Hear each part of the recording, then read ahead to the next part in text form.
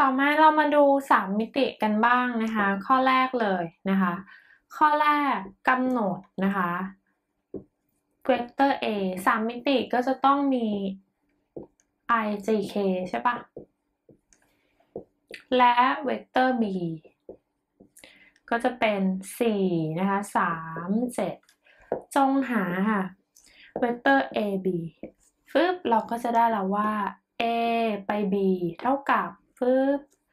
4 ลบ 10นะคะปลายลบต้นเหมือนเดิม3 ลบ 2 7 ลบ 3โอเคไหมก็ลบกันให้เรียบร้อย4 ลบ 10ก็ได้ลบ 6นะคะ3 ลบ 13 ลบ 2ได้1 7 ลบเป็นบวกก็เป็น10ใช่ไหมคะก็ตอบ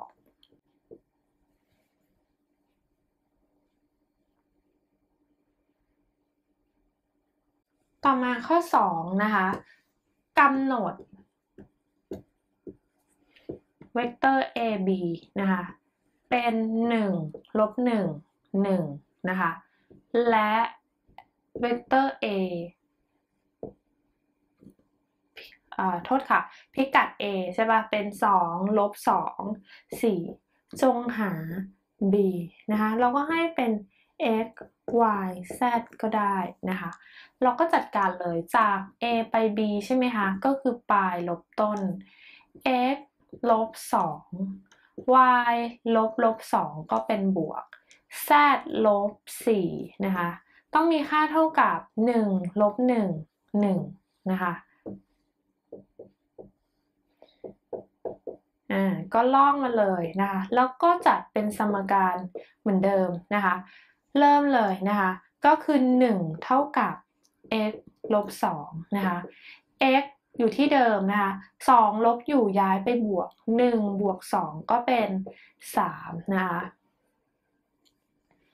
เสร็จแล้วลบ1เท่ากับ y บวก2นะคะ y ต้องเท่ากับลบ3นะคะต่อมา1เท่ากับ z ลบ4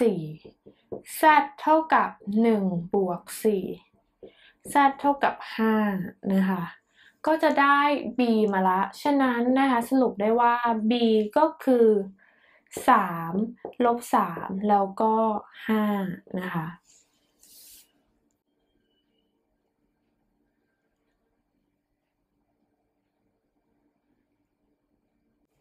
ต่อมาข้อ3นะคะจงหาเวกเตอร์ต่อไปนี้1 2 ลบ 3 4บวกกับ8 6 ลบ 7ก็บวกกันปกตินะคะ2บวก8เป็น10นะคะลบ3บวก6ก็เป็น3 4ลบ7ก็ได้ลบ3นะคะมาดูข้อ2นะคะข้อ2เป็น11ลบ4ลบ3นะคะแล้วก็บวกกับ3 7 9นะคะตรงนี้บวกกันก็เป็น14นะคะบวกกันนะคะก็ได้3บวกกันก็ได้6โอเคไหม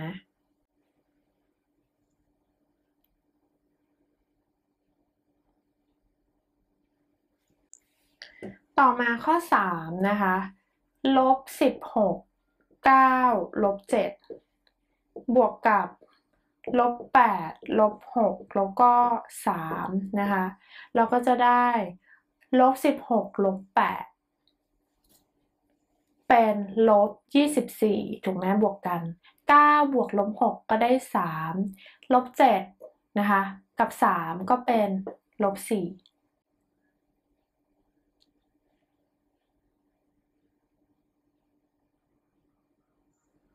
ข้อ4นะคะกำหนด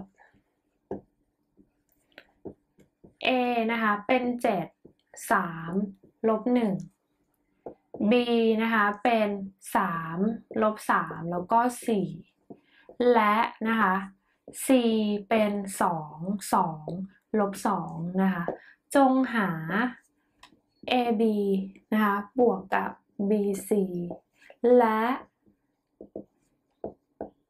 หา ac นะคะเริ่มเลยนะคะ ab ก่อน ab ก็คือนะคะปลายลบต้นเหมือนเดิม3 ลบ 7นะคะลบ3 ลบ3 4 ลบ1พี่เปลี่ยนเป็นบวกไปเลยนะคะแล้วก็ bc ใช่ไหม bc พี่จะได้2 ลบ3 2 ลบ3ก็เป็นบวกนะคะลบ2 ลบ4นะคะแล้วก็ ac ใช่ไหมคะ ac ของพี่ก็จะเป็น c ลบ a 2 ลบ2ตั้งอย่างนี้ก่อนกันเลยได้นะคะลบให้หมดนะคะ a ก็จะเป็น7 3 ลบ1ก็มาเป็นบวกทันไหมเราก็จะได้เท่ากับปุ๊บก็ทำออกมานะคะอันนี้ก็จะเป็นลบ4 ลบ6 5 ลบ1 5 ลบ6 ลบ5 ลบ1 ลบ1 2อันนี้บวกกันนะคะบวกกันเท่ากับลบ4 ลบ1ใช่ไหมคะลบ6 บวก5 ลบ6เท่ากับลบ5นะคะลบ1 ลบ1สังเกตได้ว่านะคะ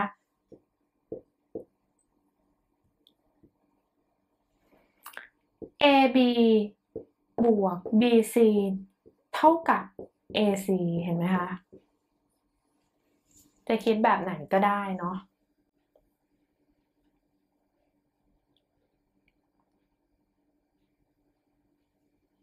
ข้อ5นะคะกำหนดเวกเตอร์ u 3 ลบ4 5นะคะเวกเตอร์ v ลบ1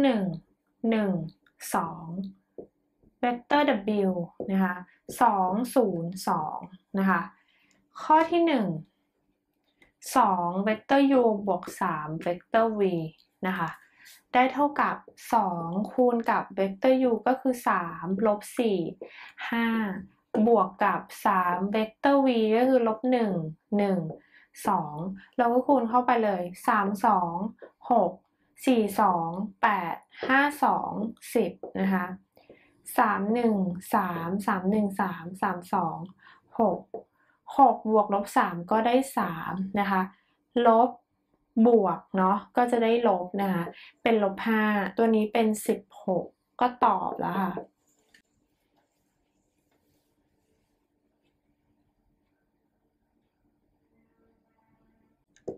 ข้อ2นะคะ3v ลบ2w นะคะได้3 ลบ1 1 2 ลบ2นะคะก็จะเป็น2 0 2นะคะเราจะได้ลบ3 3 6นะคะบวกกับลบเลยค่ะคูณลบเข้าไปเลยลบ4 0 ลบ4นะคะฉะนั้นบวกกันก็จะได้เป็นลบ3บวกลบ4ใช่ไหมคะ3บวก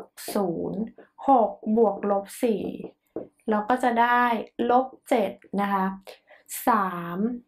2นั่นเอง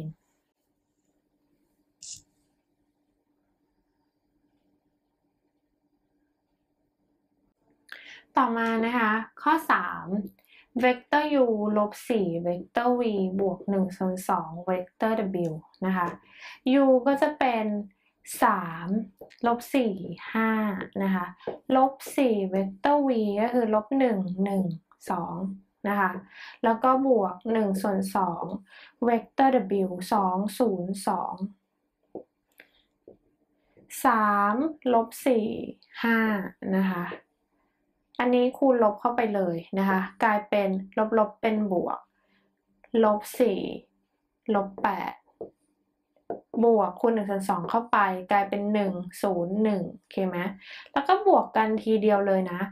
3 บวก 4 เป็น 7 7 บวก 1 เป็น 8โอเคลบ 4 บวกลบ 4 เป็นลบ 8 ลบ 8 บวก 0 ก็ได้ลบ 8เหมือนเดิมนะคะเสร็จละ5 บวกลบ 8 ได้ลบ 3 ลบ 3 บวก 1 ได้ลบอะไรคะลบ 2ก็ตอบแล้วค่ะ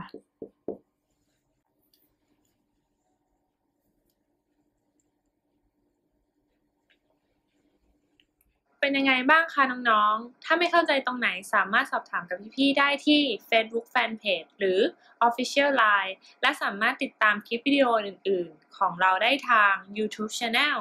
และอย่าลืมกด Subscribe กันด้วยนะคะ